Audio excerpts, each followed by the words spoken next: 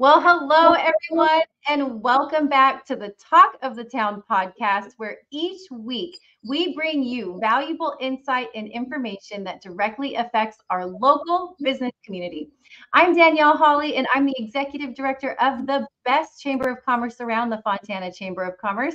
And I'm proud to bring you our Talk of the Town podcast with my amazing co-host, Mr. Carlos Garcia of FYI Technologies. And today we're in for an extra big treat because Carlos, not only are you co-hosting with me, but you are our special guest. You're in the hot seat. I was just going to say, no pressure. I'm on the hot seat today, right? So I can't ask those questions. No pressure, my friend. Well, hey, I've really enjoyed kicking off our chamber podcast with you. I know last week we had Cedar House Life Change Center, and we got to hear from Melissa and Jake and all the amazing work that they're doing. But this week, I really wanted to focus on you and let our audience get to know you a little bit better. I know they see your smiley face up here every week with me, but they may not know you. And so this is our chance to really find out who is Carlos Garcia. So why don't you start by telling us who you are and how we came to be on this podcast together. So this was a great conversation, and I'm glad that you actually reached out to me when we were talking about and discussing some great ideas for the Fontana Chamber. So I appreciate you putting me on the spot, right? So people get to know me a little bit. But in all seriousness, folks, my name is Carlos Garcia. I own a company called FYI Technologies. I've always classified myself as not your typical IT guy because, as we all know, not every IT company or guy is created equal, right? So one of the things that why I started this business was basically I wanted to give folks options, right? There's two sides to our company. One is taking care of all your technical needs, the IT piece, everything from your average phone systems to your internet, everything that you need for an office to run or a small business to run. And then the other half is if you are a business, then you also need some branding, right? You need some marketing, you need a website, you need some social media. And in some cases, some clients also, like we're doing now, decide to do podcasts as well too. But I will tell you that I always joke around that I started as was born a nerd at 13, right? That was my first ever introduction with the Apple computer. So I'm dating myself way back to 1984, back when everything was branching out and so forth. But it was something that just caught me by I volunteered. It was to run the lab. My teachers didn't want to do it, and for me, I thought, okay, it gets me out of class for an hour. So I was like, yeah, that's a win-win all around, right? So I remember that in school. We love that. And in my day, I think I'm a little bit younger than you, but we got to go play Oregon Trail. And some of you remember Oregon Trail. That was our highlight. But the computer lab was always a really fun place. But I remember those old Mac computers. Mm-hmm. Yeah. And so that kind of just got the bug in me. And I remember telling my parents at that age, I said, hey, when I grow up, I want to do something with computers. So I'm fortunate to this day, I'm still doing what I set out to do as a kid. I will tell you a little bit about my background as far as education. I do have a bachelor's in IT. I do have a master's also from Pepperdine University. And I also have a teaching credential from University in San Diego. And I share this with you guys, not because I'm bragging, but it's something to tell you that this isn't just a hobby. I decided to do computers one day and here I am. No, I've actually gone to school for it. And I love just making a difference for folks. And I think that's what separates my business, separates me from everyone else, that I want to have that long-term relationship and connection with folks. And that's what we're all about, Yeah. Relationships are so important. And I want to go back quickly to your company because you have a really cute motto and logo for your company. What is it? If technology makes you cry, call FYI. That's it, right? And every time I say, and I'm glad you remember that because it's simple, it's short, and it always brings people a smile, right? It always brings out that smile, and it's just creates a conversational piece right out of the gate. Yeah. And really, when it comes down to it, we all go through it, right? Even me and tech. Sometimes technology makes me cry, and then I'm kind of messed up because I don't know who else to call, right? But all joking aside, though, we deal with it every day. It doesn't have to be complicated, and I know that sometimes we come across panic mode, right? And I want to make sure that you have somebody that you can call, talk you off the ledge, and everything is going to. Don't throw that computer out the window. Exactly, right? For sure. Yeah. Well, that's awesome. And I think too, oh my gosh, I mean, we can't really touch anything today without being impacted by technology, right? I mean, it's come so far so quickly from the time that you started back in the 80s. And talk about job security, right? I mean, technology, computers, it's all embedded in our everyday life. So I think you picked a great field.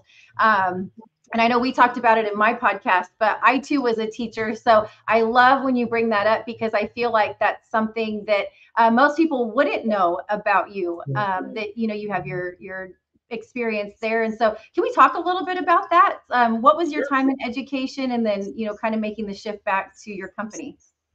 So I started actually in education as an IT director, kind of worked my way up through different districts. So I did a lot of the staff development, train teachers, train administrators, kids. I will tell you, I will share something with you that's very dear to me, and it's I was actually one of the first directors to set up a cyber camp for special needs kids, which was awesome, right? So I had a week long of teaching a group of students how to use a camera, how to videotape, how to use PowerPoint to create a presentation, and then we went through an entire week with this. And what was awesome about it was that the following week, I invited all of their parents. I had like red butcher paper down the aisle from the district office so they can come be like an Academy Awards night for them, right? Oh, And showcase yeah, what they did. I will tell you there wasn't a dry eye, in the house. But the point of it was that, we talk about education. We know that not all kids learn the same way. And yeah, so we've had a cookie cutter system for a very long time. And so the point to doing this was that kids can learn at any level as long as you're kind of tweaking that formula, right, to make sure that it enhances them. And so yeah. by getting them engaged in technology is something that they're not used to doing. And it worked out great because now the other side of this is now parents want to have more of that same kind of teaching so their kids can learn as well too. But I got to tell you, it was one of the most amazing things. And to this day, I still run into students that I had, and just the level of difference that you see with kids, and especially when you have teachers like you that they care. They care about them. They want to help them succeed. It's not just a job. I mean, we're in it to make a difference for kids. I love that. Thank you so much for sharing that. I want to shift gears real quick here, and I want to talk about the chamber. Obviously, we're here doing the podcast, and you're from Upland, so I know that being a part of the Fontana Chamber. You don't live in Fontana, so how did you come to be a part of the Chamber of Commerce here in Fontana? And let's talk about your journey to where we are today. Sure. It's no secret that I'm a big networker. I go to different events. I've joined over the years different chambers, different organizations as well too. But I will tell you that the first time I was invited to the Fontana Chamber, my mind was just blown. And the reason why it was blown is because I remember back in the old days, I used to work for an attorney, and he would take me like to Rotary, different chamber events, and it was all about business, right? Yeah. And so I haven't seen that in quite a long time. So when I walked in the very first time to a chamber luncheon for Fontana, I was greeted. I mean, everything, it was just so professional, so friendly. I sat down, talked to folks at my table. I had other people come up to me, introduce themselves. And when you got up there and started the luncheon, what was awesome to see is this is all about business, right? There is no extra, I guess I would, for lack of a better word, extra fluff when you're up there or whatever. This is very business oriented, based. You have an agenda, you follow straight through, you highlight businesses. And to me, that was like, okay, I haven't seen this in a long time. And this is what really business is all about. And what greater opportunity to be able to have that very first experience. It was just like mind blowing. I think I joined either that same day or the next month after that. But I haven't looked back because you guys are doing some amazing things and just blowing up the chamber, really helping small business community. And it's just it's remarkable. And I think you guys should definitely be commended. You especially being the executive director. You're taking this to the next level. Thank you, Carlos. Yeah, it's definitely an honor and a privilege to be a part of the Fontana Chamber. And I always go back to our mission statement, and this is what I tell our team: we're the advocate, voice, and resource to our local business community. And so that just really needs to be the filter, which we, process everything through. And so thank you for sharing that. That just reiterates, okay, we're hitting the mark. Let's keep doing what we're doing. But we're so very thankful to have you. And I actually knew you before you joined the chamber. And I'm going to let out a little secret here. Maybe it's not so secret. Maybe some folks know. I'm sure if they live in Upland, they would know. But you're also involved in politics, right? You are a city councilman. I am. I'm actually city councilman. I'm going on my 3 years and a half. I ran the first time for a 2-year seat, which was interesting. That was my first introduction to politics and campaigning and so forth. I was very blessed that I won. Back, so. Right. So I actually ended up winning like 47% of the vote against 3 other individuals as well too. So my message and my authenticity came across, and I'm very grateful for that. And then this last election, I was able to run unopposed. So that I'm hoping that I continue to make a difference in our communities, and that's really why I got involved in politics. It's really about, talk is cheap. You can complain how you want behind a keyboard, but at the end of the day, who's going to step up and try to make a difference for everyone, not just for a specific group, but for everyone involved as well too. So, yep, councilman, been, like I said, 3.5 years and still going. So that's fantastic. Well, I know the city of Upland truly appreciates you and your service to the city. I know the Fontana Chamber, we appreciate you and all that you do for us, being a part of the podcast, and just being a chamber member, and being a part of the chamber family. That's so valuable and so important. And I really value the insight and wisdom as well. I feel like you see things through a slightly different lens because you are sitting in that elected seat. And there's something else, right, that we should know here in 2024, that you've taken your small business experience and your experience there on city council, and you have another seat that you're vying for. Yeah, and thank you for bringing that up. I am currently running for state senate for District 29. It's something that an opportunity that came about to make a huge difference, right? Mm-hmm. We all know that that we need change, right? And what's that change going to look like?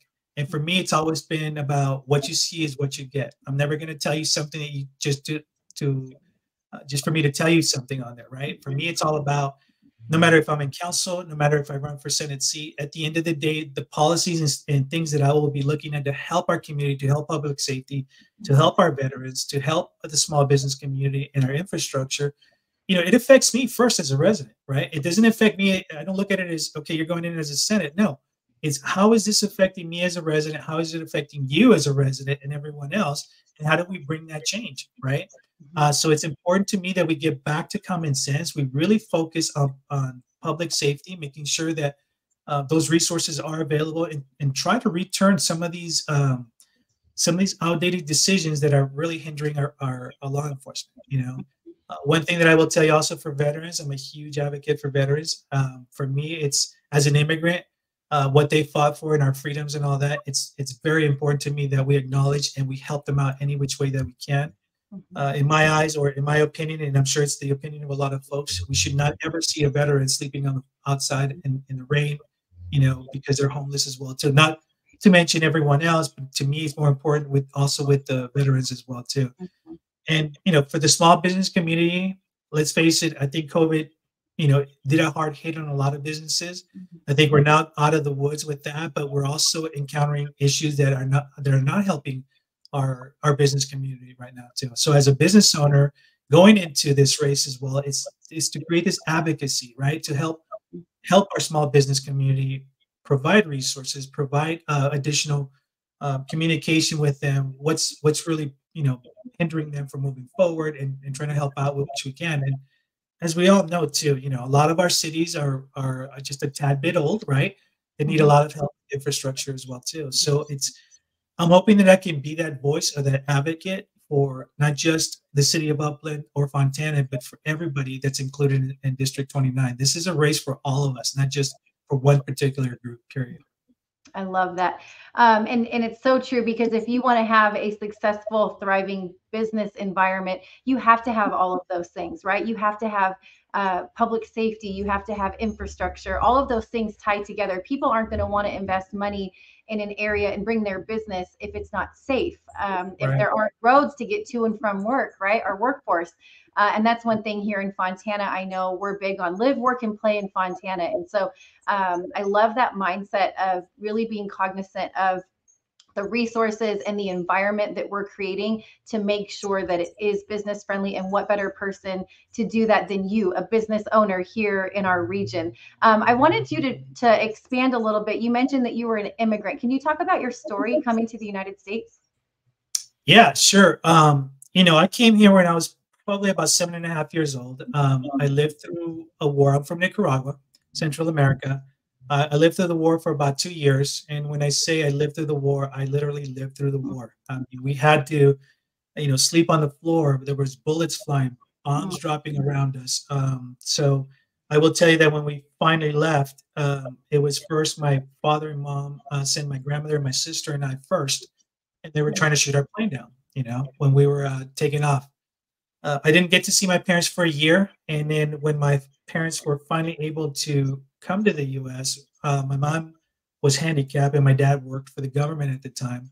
He was supposed to just drop her off, and he knew that, there was more to this than just dropping off and so forth. So he immediately applied for a political asylum, which fortunately, he was able to maintain, because the day after my mom and dad got here, they actually gathered all of his colleagues and friends and executed everybody in the plaza to make a point. And that would have been my dad, by the grace of God, one day later. So for me coming here, it was, we came with nothing, but we always had, we always had food. We always had clothing, secondhand or third hand. It didn't matter, but we always were taken care of. My dad worked his tail off as a custodian for a hospital because he didn't know the language. But one of the things I will tell you that from this story that I'm sharing with you that always stands out for me is that we met so many individuals who were strangers, right? But willing to help. And now to me, it was just, as a kid, kind of seeing this whole concept, like people we didn't know wanting to help us to get ahead and so forth. And it's something that has stuck with me as a kid. It's something that I pride myself on teaching others, teaching kids when I was, teaching classes as well, too. And it's like, you have to remember that there's always somebody that's helped you to get to the next step. Nobody's self-made, right? Somebody took the time to help you. And I think now as an adult, it's our responsibility to make sure that we pay it forward, help those that can't help themselves also, which is to this day, it's again, why another reason why I got so involved with politics is to be able to have that voice at the table that can help the people that can't help themselves with that too. But yeah, I still pride myself with that, and the more we can pay it forward with folks, the more we can pay it forward with individuals who need our help, then, let's do it. It'll be a better place for all of us, for sure. Yeah, I love that. Well, thank you for being so open and honest about your past and what led you here. If people want to find out more information about you, your business, your campaign, where could they find that information?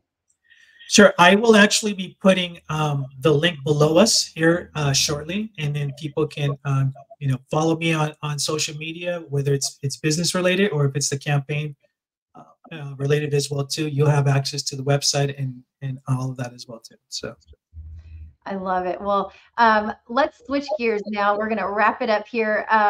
But Carlos, we have so enjoyed getting to know you a little bit more. And I know we see your face up here every week, but now we get to know some more of the backstory behind you, what makes you who you are, all the amazing things that you're doing. And just from me personally, on behalf of the Chamber, we are so very thankful that you partnered with us to make this podcast happen, and just being a really great member of our business community. We appreciate you and all that you bring to this. And I'm just super excited. We're in our early stages here of some of our episodes. I know last week we heard from Cedar House. Before that, I know I got to share my story. Coming up, we're going to be interviewing our chamber president, Mr. Phil Cawthron, and we have so many exciting things that we're going to be covering on this show. So you definitely don't want to miss it. But again, coming right back down to the Chamber being the advocate, voice, and resource to our business community. So we appreciate you guys tuning in with us, checking out what's going on with the Chamber in a little bit longer format, right? We get to sit down and really dig into some of the details. But the Talk of the Town podcast, we're rolling. It's happening every week. You don't want to miss it. We will either have someone from our chamber board, we're going to bring in some of our chamber staff, but we just really want to be really truly authentic and relevant with what's happening today. Give you those great insight and resources so that you can make great business decisions and just learn a little bit more about us and what we do. So we appreciate you guys tuning in. If you haven't subscribed yet, hit that subscribe, like button, share it, all those things. We just want to get the word out so that people know what we're doing here. But Carlos, we loved having you on the Talk of the Town podcast today. Thank you again for sharing your story. And we don't want to miss next week, right? Because we have Phil Cawthorn coming up. And I want to actually say one thing also. When we talked about the chamber, one of the key things that I forgot to mention that you brought up many times, and it's another great way to say that the chamber is a family, right? And you bring that up quite a bit, and I think that was the last thing that you just said. Okay, I'm in. So I want to make sure you guys were aware the Fontana Chamber is a family. We are a family, and our family is growing. We're definitely growing. We're adding more members, and it's just phenomenal to see, but we still maintain those relationships, and that's make or break. And this is what I tell the staff all the time. If you don't have good, solid relationships, then we have no foundation to build on. And so relationships are everything to us. Our members, this is why we exist. We're here for you. So again, the podcast is another little resource thing that we can throw your way and hopefully brighten your day, make you laugh a little, give you some good insight, but really just give you a closer look at what we're doing here. But Carlos, thank you so much for your time today. And we can't wait for next week. Got another episode coming next week. Thanks, Danielle. It was awesome to be on the other side of the hot seat. So I know. We've all been there. All right, my friend. All right. Until next week, Talk of the Town podcast. We'll see you guys later. All right. Take care, you guys.